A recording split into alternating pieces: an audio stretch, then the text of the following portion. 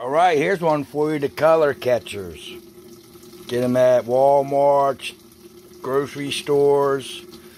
We usually use 2 or 3 per load. We do about 12 shirts, but there seems to be a misconception about the color catchers. You put them in and they suck the dye out and everything. No. The color catchers, they do absorb the dye in the water.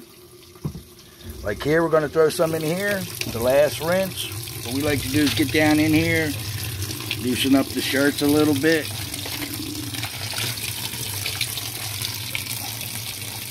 Then we're going to throw in 3 color catchers. And what the color catcher will actually do is float around in the water and absorb the dye that's in the water. So then when you're at the end of the load, you pull out your color catchers and they look like this. You say, oh my, what's going on here? If you get a color catcher like this, you want to do another rinse. We pull them out, they look like this a little bit, we might still do another rinse. It's very important. These color catchers, they do help take out some of the dye out of the water, but we use them more as an indicator whether we need to rinse again.